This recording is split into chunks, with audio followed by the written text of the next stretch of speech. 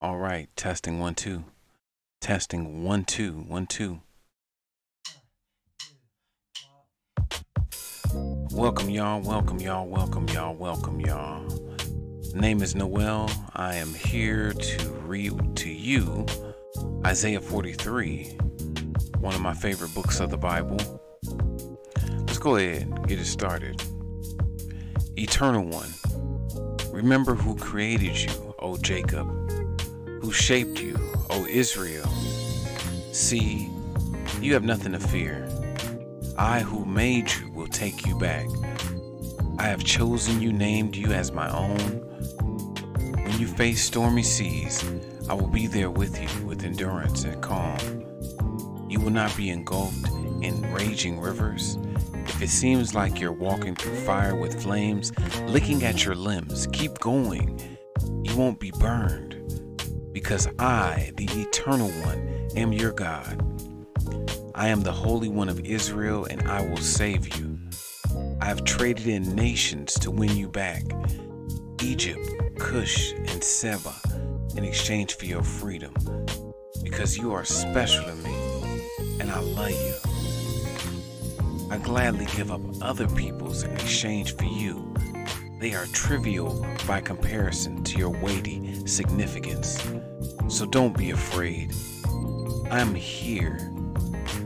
I will reunite you with your children.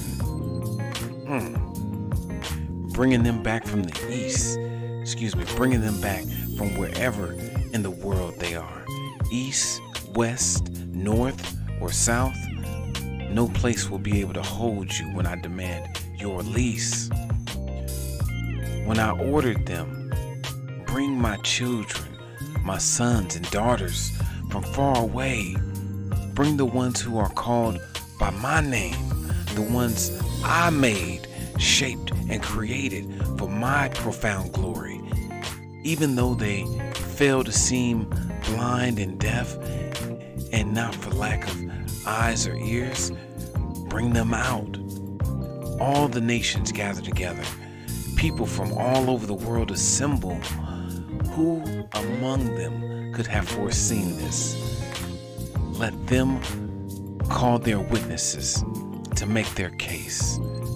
Prove they are in the right, that it is the truth. Let's continue on to verse 10. Eternal One, you are my witness, you are my proof. You, whom I chose for a special purpose, my servant, in order that you would know me, trust me, be faithful to me. Understand that I alone am God. No God was formed before me, and there will be no God after me. Amen. I am the eternal. There is no Savior except for me.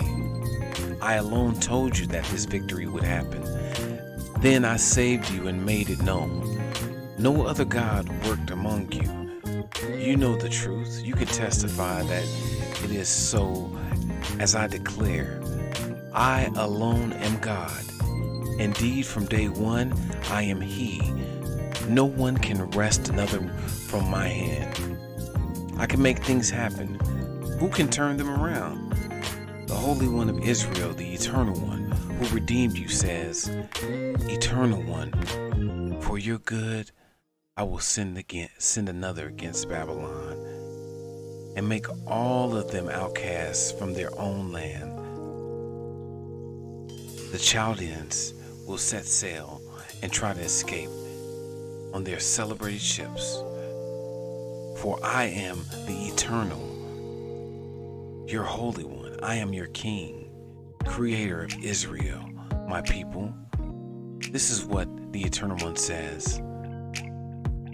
The one who does the impossible, the one who makes the path through the sea, a smooth road through the tumultuous waters, the one who drags out chariots and horses, armies and warriors, and drowns them in the sea. They will go down, never to rise again. Their lives are snuffed out like candlewick. And then we have a little footnote right there. Let's continue on. Eternal One, do not reveal only the past or spend all your time recounting the victories of days gone by. Watch closely. I'm preparing something new. It's happening now, even as I speak, and you're about to see it. I am preparing a way through the desert. Waters will flow where there had been none. Wild animals in the fields will honor me.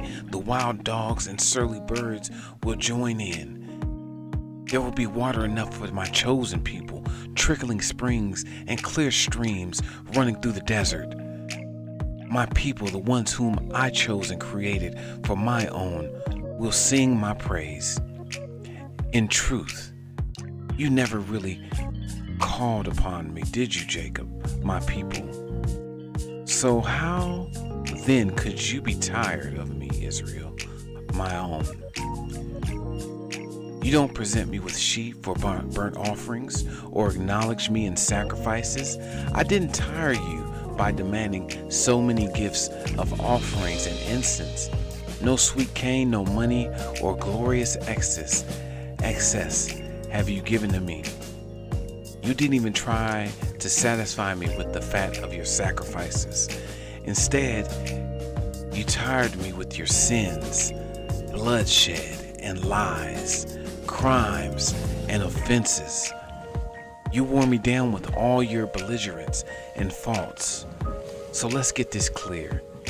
It's for my own sake that I save you. I am he who wipes the slate clean and erases your wrongdoing. I will not call to mind your sins anymore. Now help me remember. Let's get this settled. State your case and prove to me that you are right. From the very beginning, your founding fathers sinned. Then your leaders defied my laws and instructions. So I brought disgrace on your princes of the sanctuary, your priests. I turned them over to the barbarian assault, leaving Jacob to the barterers, Israel to humiliation. May God add a blessing to the reading, hearing, and doing of His Word. Its Word. Amen. Y'all take care. Remember, if y'all like this, remember to like, comment, subscribe. Nah, you ain't got to do nothing. Y'all take care, though. Stay blessed. We want justice for all the people assaulted by the police. Amen.